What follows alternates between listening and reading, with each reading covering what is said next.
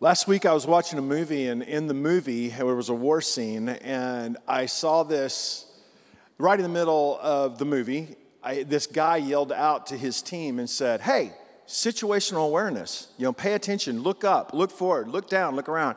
And then I missed the next 45 minutes of the movie because I couldn't get that term, situational awareness, out of my spirit. And sometimes, the Lord would just talk to me like that. Like, well, but was it a Christian movie? Well, it became one then. Sure did. Because for a long time, I just thought about, Lord, do I have situational awareness? I know, God, that you've given me weapons of warfare that are mighty to the pulling down of strongholds, but do I have the wisdom and the discernment to know how to use the weapons that you've handed me in the new battlefields that I'm on?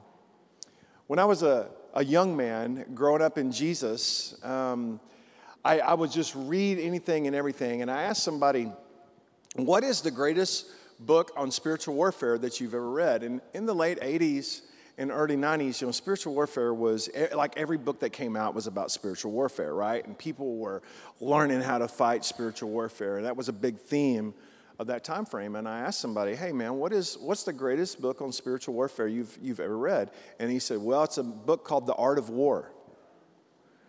And I went, oh, well, I'll have to look it up. And he said, well, you won't find it at a Christian bookstore. He said, it was written thousands of years ago by this Chinese dude. And you guys know what I'm talking about, right?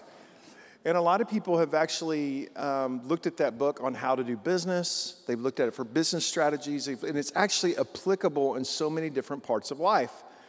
But I want to tell you truly, whether that man knew it or not, it's a book on principles of spiritual warfare, because warfare is warfare, right? And one of the things that he says is this: here's how you know if you're going to lose a war. If you fight in the field the same way you fight in the mountain, you will lose. The field requires a completely different set of tactics and rules and objectives, and actually values will actually change from a mountain kind of warfare to a valley kind of warfare.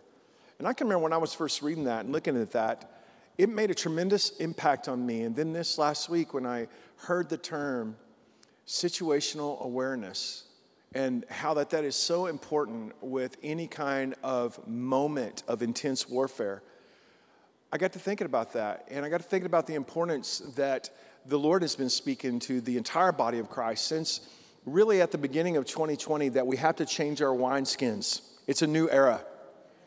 And the old things are not going to work in this new place. And God Almighty is going to pour out His Spirit. But if He pours out His Spirit into a frame that is an old wineskin, the wineskin or the frame will bust, and the wine will be poured out, and it will never be used for what it was intended to be used for. And I've been thinking about that just as a church leader and as somebody who leads in the body of Jesus and somebody who speaks in the cameras and tells people, and I'm constantly thinking about that. Hey, I don't want to miss the new thing because I'm fighting for a thing that no longer matters. And I'm like, okay, whoa, are there things that they matter for a time? Yeah, there are things that if you don't do that thing at that time, everything fails. But then God Almighty will begin to highlight something else. And I'm not talking about the character of God changing or the word of God changing. I'm talking about the effectiveness of warfare now. That's what I'm talking about.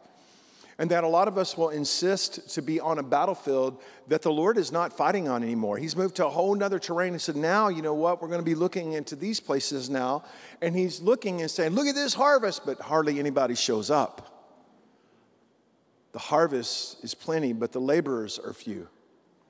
Whenever Isaiah says concerning prophetic things, he says, behold, I do a new thing, shall you not know it? The issue with a new thing and the problem with a new thing is that you can completely miss it because you're not looking for that thing. You're looking for another thing. And you can actually miss the new thing. And I'm talking about incredible things in Jesus. Like ridiculous things in Jesus.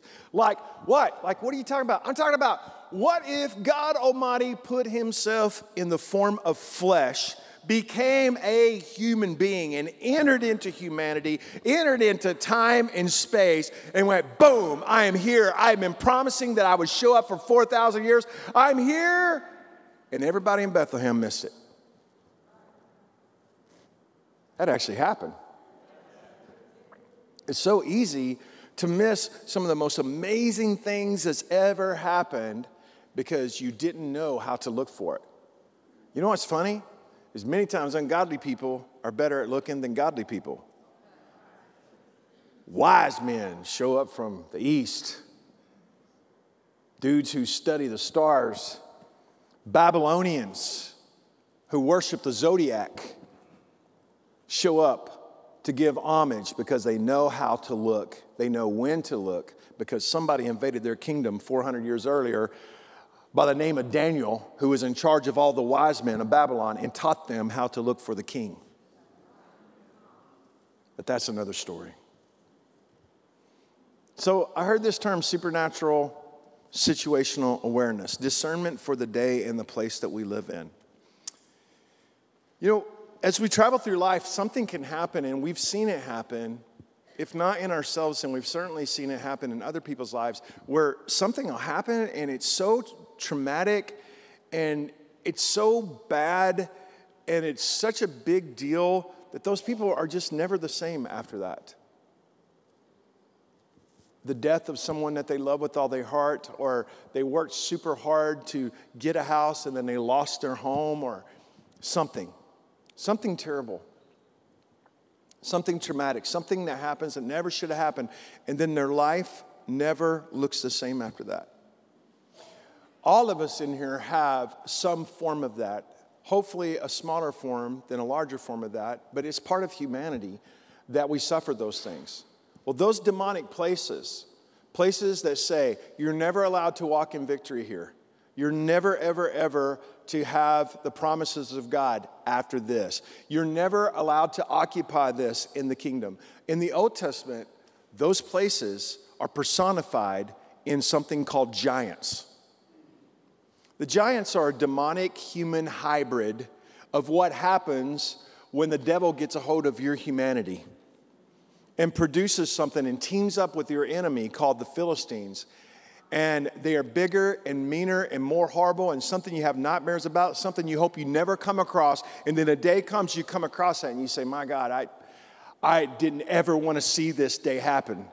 And that devil shows up and says, the day is here right now, and you're never going to walk in the promises of God, ever. Giants have to be slain. Giants have to be confronted. Giants have to be spoken to. Giants have to be dealt with. You can't get along with a giant, and you cannot walk in the promises by trying to avoid the giants. You do not get the blessings of God by how skillfully you avoid giants. And that's why the Lord is requiring the entire body of Jesus in this day to change from what if, to even if I'm going to do it. Even if I'm still going to do it. Even if I'm going to walk this. Even if. That's a completely different mentality. The Bible says that when King David showed up and whenever he spoke to the giant, in 1 Samuel 17, it says, and David said to the Philistine, well, you come to me with the sword and with the spear and with the javelin, but I come to you in the name of the Lord of hosts, the God of the armies of Israel, whom you have defied. He's like, it's immaterial that you defied me, but you defied God, and I'm here in his name, so you're about to go.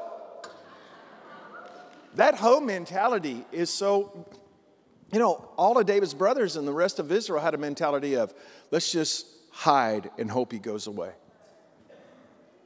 And after 40 days, they're still hiding and hoping he would go away. And you're like, well, that's absolutely ridiculous. You've done that. I've done that. I've had scary things in my life where I go, I just try and block that out and just try and not think about it and just hope it goes away. No. Listen, the day comes when you have to confront that thing. And you have to show back up. I felt a hand just stand on my shoulder. I'm sorry for my weirdness. I probably shouldn't have shared that with you. Love you, Jesus. Hallelujah. But there comes a time, man, where you have to show up and say, hey, I'm here. Remember me? And when that monster gets up and say, you know what? It's really not about how you stood against me, but it's about how you stood against God. And I'm here in his name. And I'm showing up for the fight. And then he goes on to say in verse 46, this day the Lord will deliver you into my hand, and I will strike you, and I'm going to take your head clean off. To show up and tell the devil, I got a new spot on my wall for your head. I've moved stuff around. I've rearranged my whole living room. And I'm going to put your nasty head right above my TV.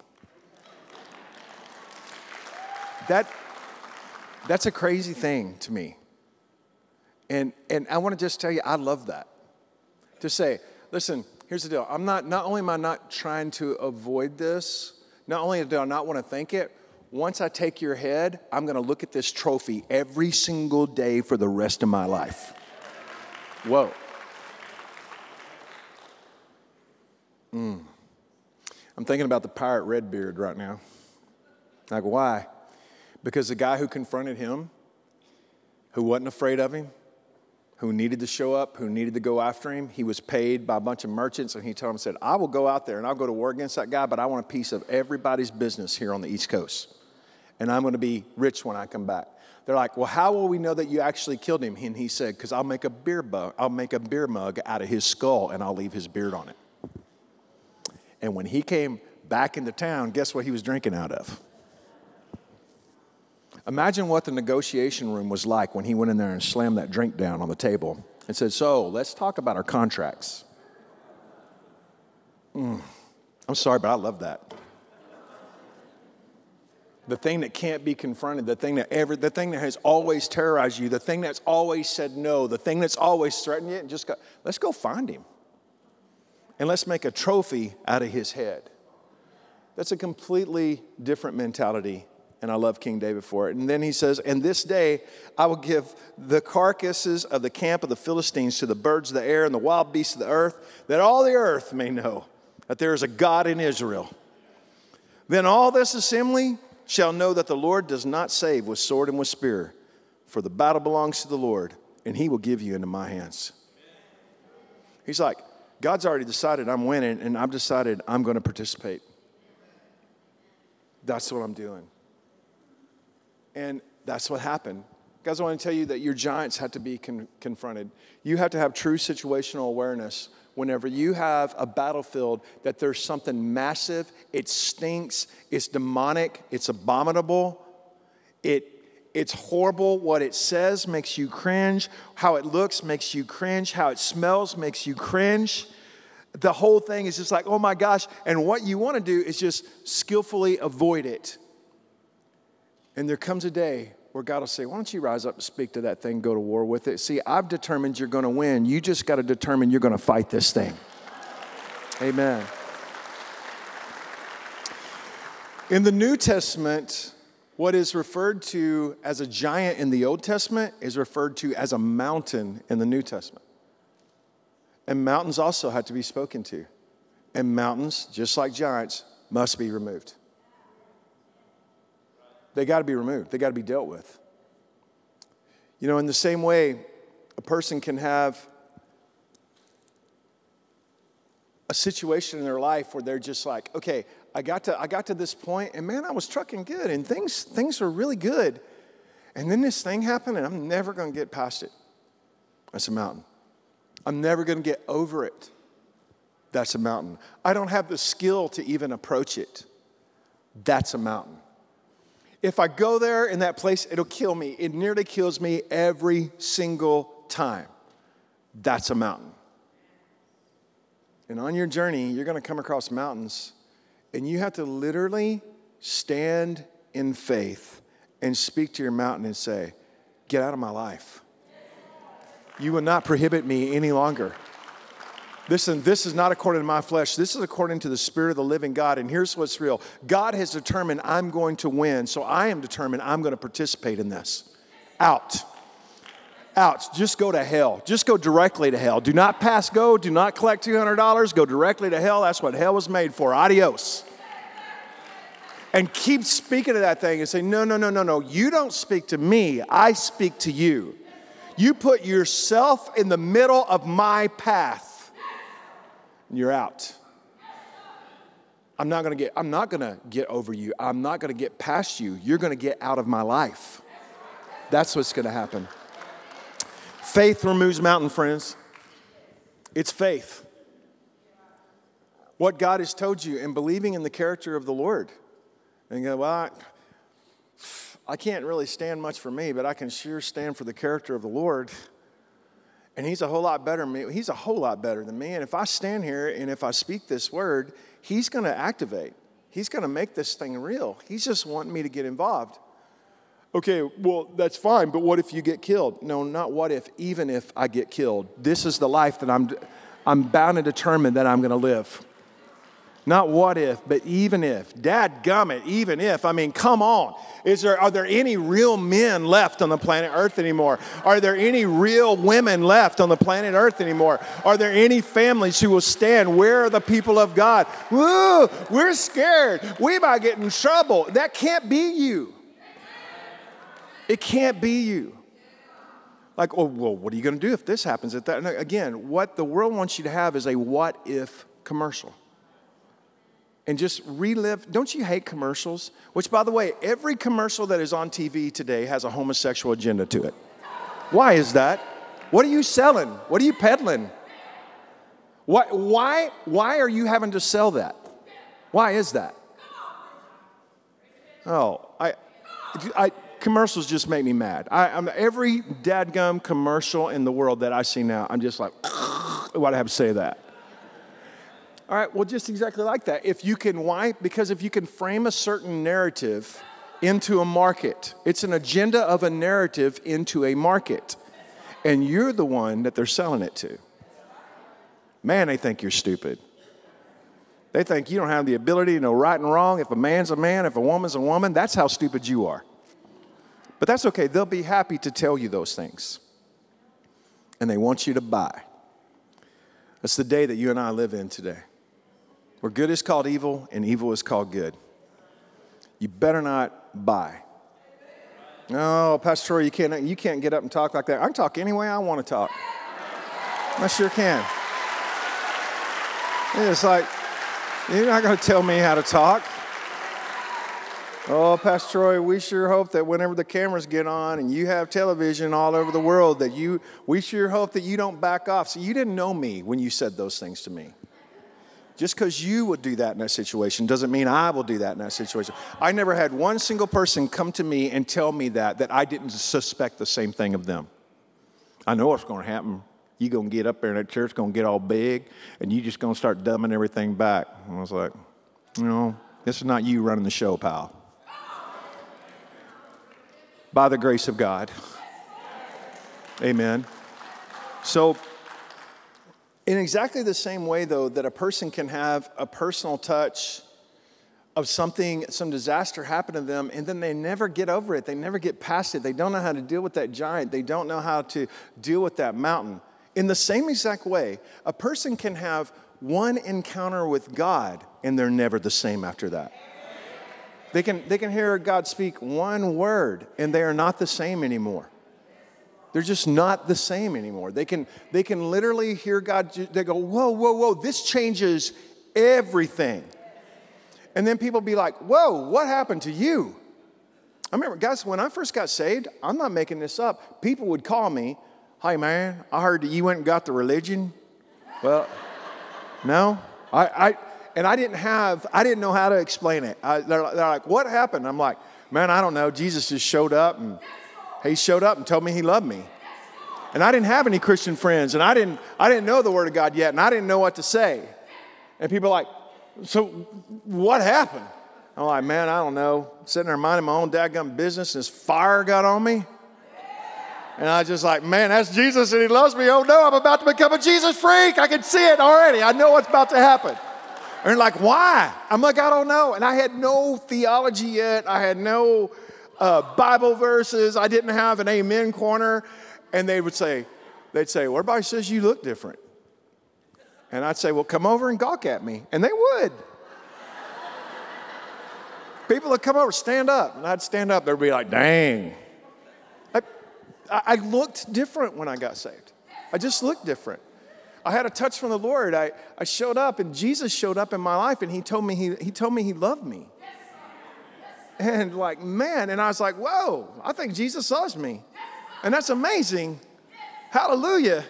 And I'm like, okay, wow. And I was just not the same after that. See, that same exact thing that makes you vulnerable to your life being altered by something bad, that same exact thing also makes you a candidate for your life being altered by the presence of the Lord.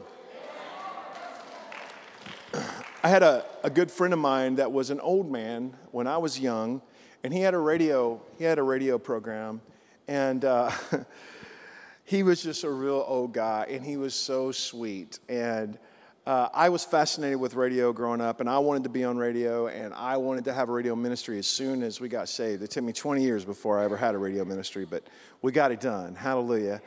And I would work for guys that had their own radio ministries, and I would work for them, just show up and volunteer so that I could learn this and learn that and, figure things out and just to be in that atmosphere, which is what you do, right? That's what you do. And this old man had this on 91.3 FM, which I'm on now twice a day, which is cool. But he was an old guy, and when he was in his late 50s, his wife got pregnant, and they had a baby. And then it was like, well, okay. And he already had kids that was way out of the house, had been out of the house for a long time, right? Been out of the house for a long time. And now they got this surprise baby that's showing up, right? They're like, well, okay. Okay. And that child became the child of his old age. And oh my God, he loved that kid. I'm talking about loved that kid. And when this kid was now 16, 17 years old, he loved to do motorcycle racing, and he did dirt bike motorcycle racing, and he did all that kind of stuff. And now this old man, who is like approaching 90 years old, he's running around going to all these BMX dirt bike things and doing this thing. And he would just tell, every time we saw him, I'd say, man, how are you? Oh, hallelujah. Praise the name of Jesus, Troy. Man, I saw the Lord at the dirt track this weekend. And he was real calm, dude. He was real calm. And, I was in my 20s, and I was out of my tree. This is the calm version of me now, okay? And this is the, the cultured, refined version of Troy Brewer. And I was out of my tree, so I loved him, and he just every weekend. And then one weekend, his 16-year-old boy was in a terrible motorcycle crash and broke his neck, and he died.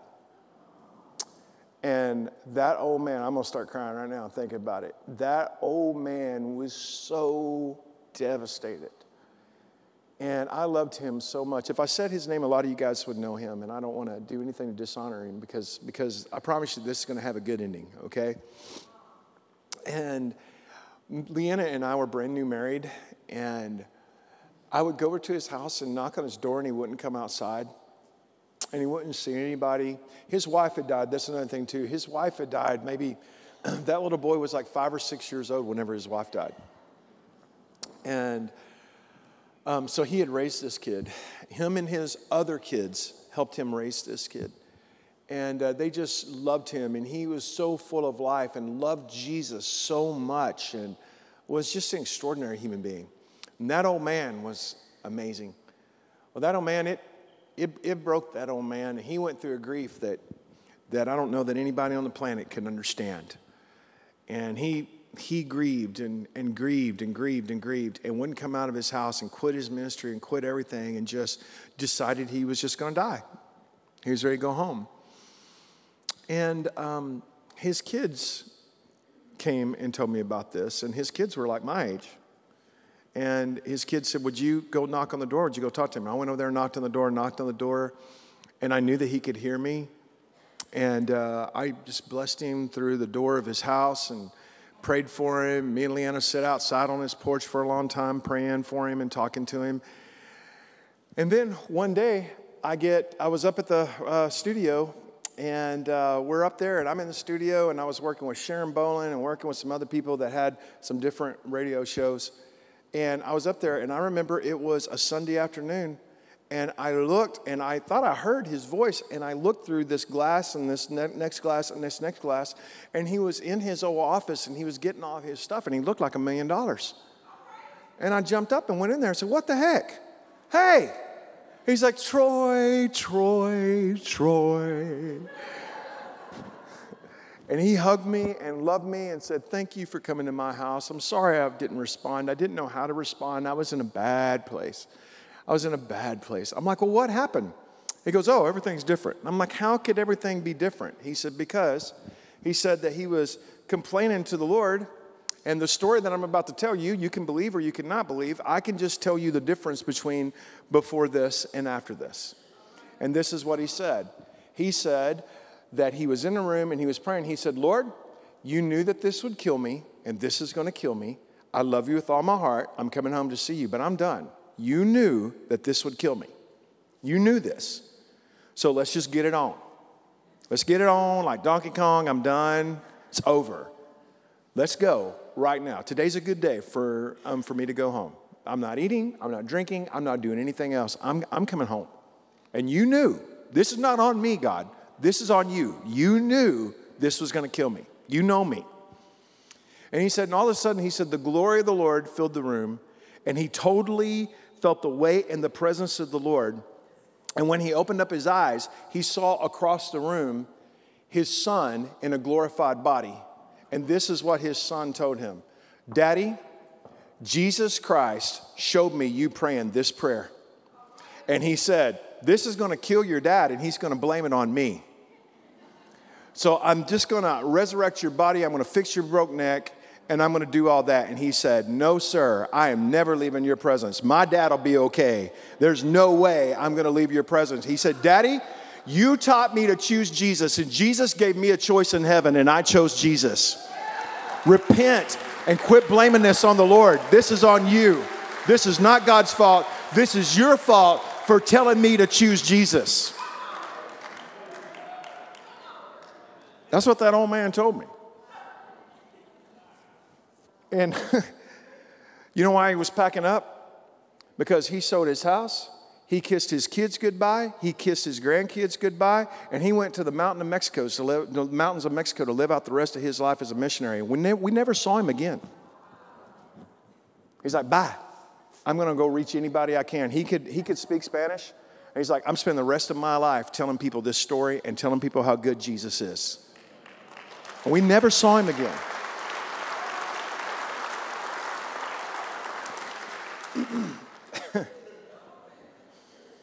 You know, the same thing that makes you vulnerable to having an event that changes your life and alters it for the worse also makes you a candidate for having an encounter with God and altering your life for the better. And it's just so real.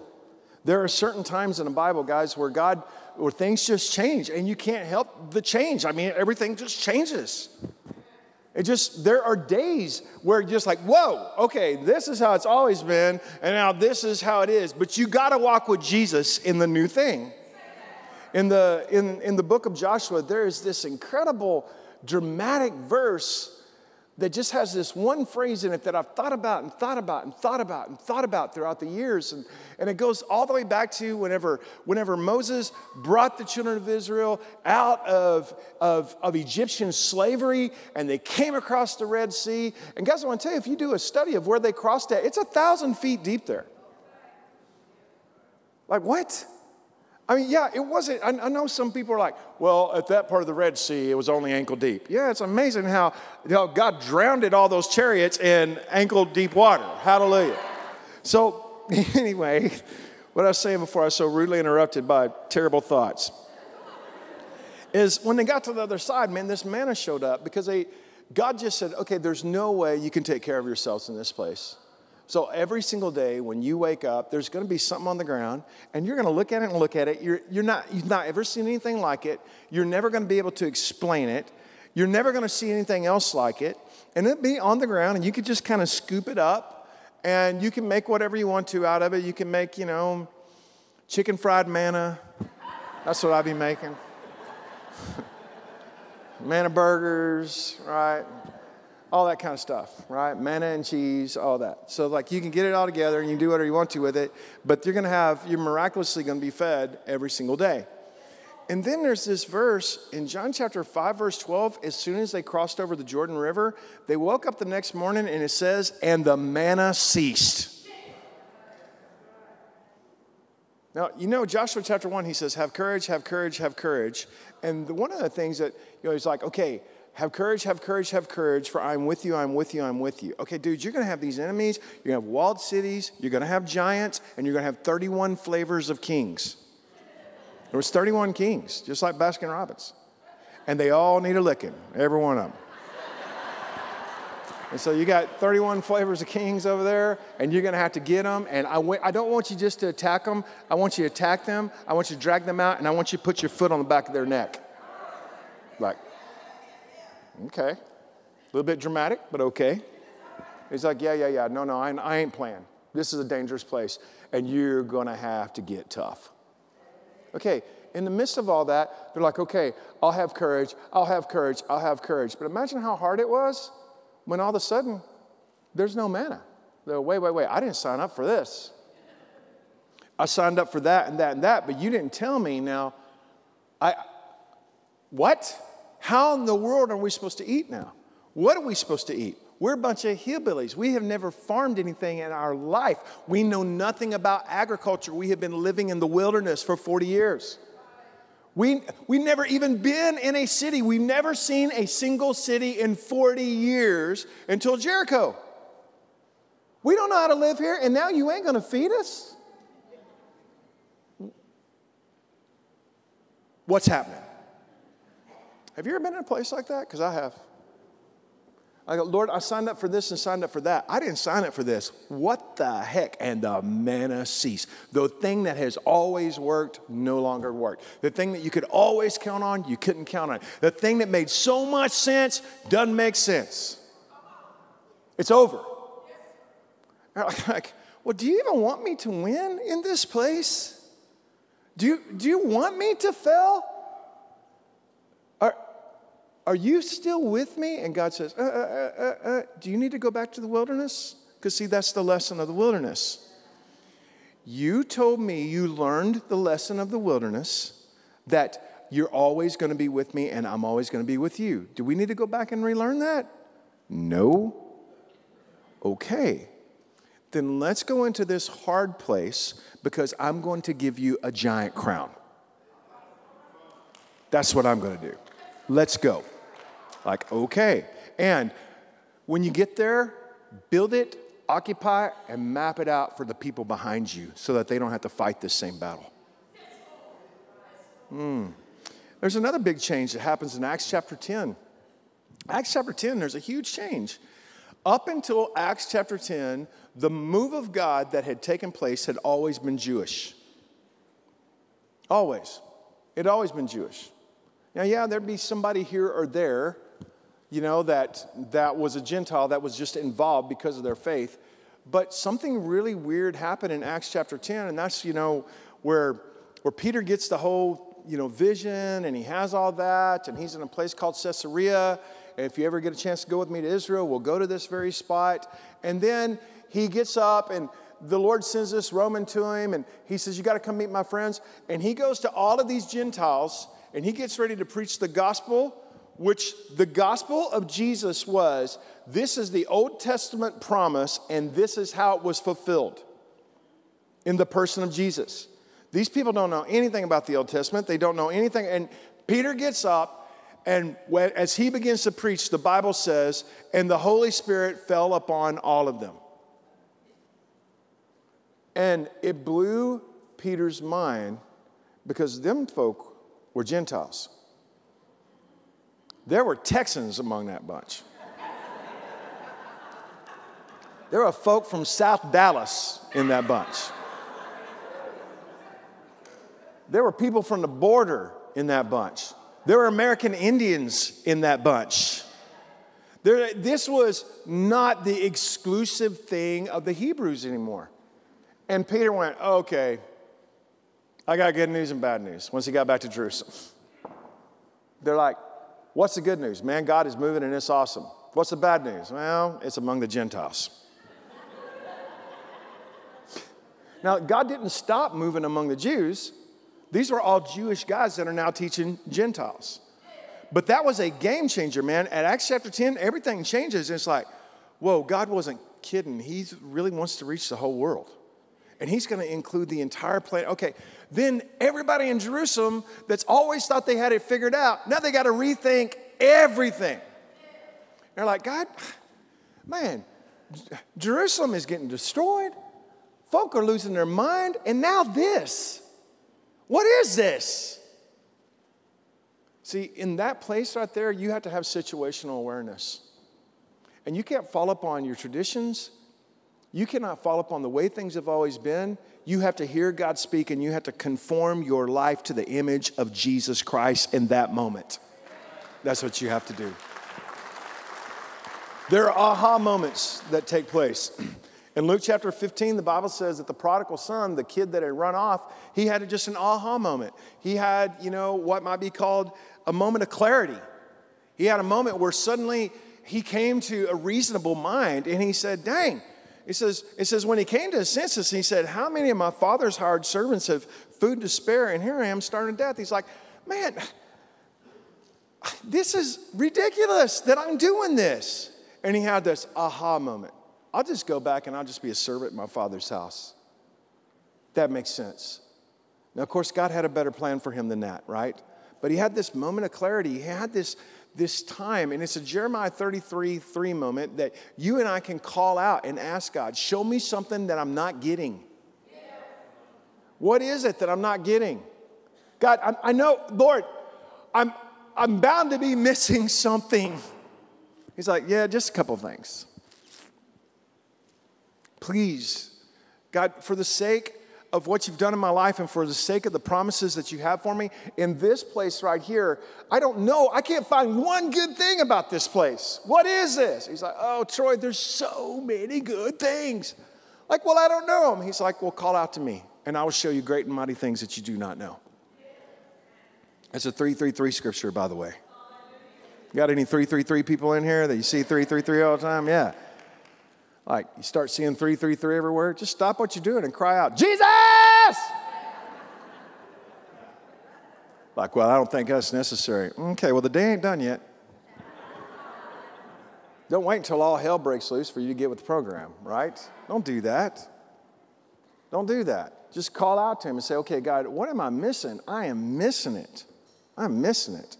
Jeremiah 33:3. Last thing I want to show you, and I just have a minute left, is in 2 Kings chapter 6, and I don't have time to go through all this scripture, but there is this amazing story where Elijah asked the Lord to open up the eyes of his servant. And he does. And all he saw before was the lens of the threat that was against him. And then he said, dude, there's more for us than there are against us. And he's like, where? And he said, Lord, open his eyes. And then boom, and he saw all these fiery chariots. He literally saw chariots of fire. And he's like, oh, I see. There's literally something that has to take place in the midst of all the onslaughts that come against us, where we are so aware of the enemy, what they're saying, what they're doing, how it's a lie, how it's wrong, what the threat is, how people are teaming up with it, that people that should have stood with you did not stand with you, people that ought to be speaking for you are not speaking for you, and you get so aware of all this, and you have to have a supernatural aha moment where you say, Lord, open my eyes so I can see, because I'm sorry, Lord, but I've just been so scared. And if you've never been in a place where you're actually scared, come hang out with me. I'm in over my head all the time. I don't have a clue, man. And I get up, and it might, if any of y'all think I have my act together, you do not know me. And I'm just confident in the Lord, and I'm jumping into all kinds of stuff that I don't know what in the wide, wide world of sports we're going to do, or how we're going to do this, or how do you answer that, or whatever. And sometimes, man, honestly, I can't even sleep at night. I'm just so wound up, and I'm so stressed out over, okay, I got to find the right way to think about this. I have to have a language for this when I meet with the teams tomorrow. I've got to do this. I've got to do that. And the Lord's like, actually, all you got to do is rest in me. I'm like, okay, Jesus, is it cheating if I take Advil PM? And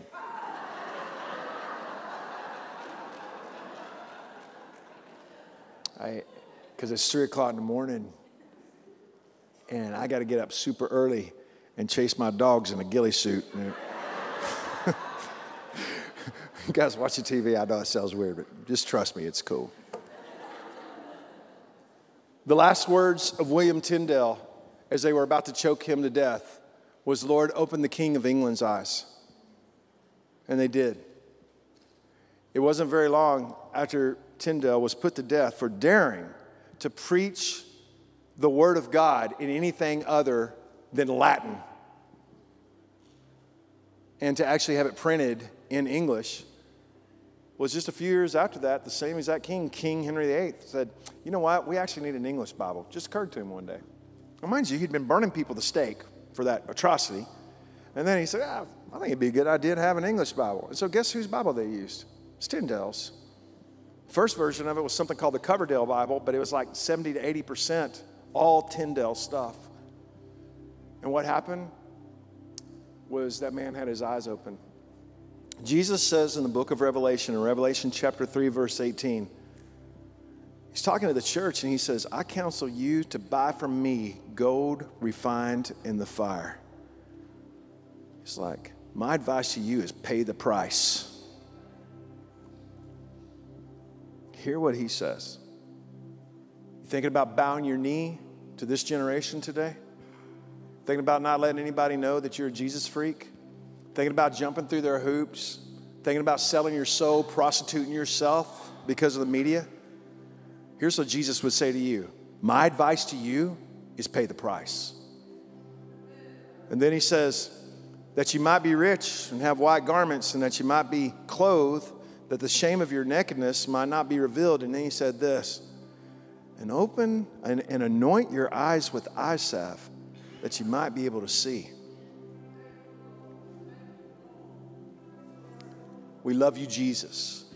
And Father God, sir, we pray, God, for supernatural situational awareness, God, that we would be able to see, that we would know what to know and how to know during this time. God, that we would see that there's much more for us than there is against us. Father, I pray in the mighty name of King Jesus, God, that our eyes would have the lens of heaven and not the lens that's being offered to us today. King Jesus, we receive your counsel. We receive your counsel, Lord God. I pray, Father God, sir, that we would have supernatural, situational awareness for every single field that we walk in. If it's family, if it's friends, whatever it is that's coming against us or coming against our friends, that we would know first and foremost how to be relational with those people, how to love people, how to bless people, how to encourage people in the midst of their trials and temptations and messes. But I pray, Lord God Almighty, sir, that we would have an eye to see how to invade heaven into this earth.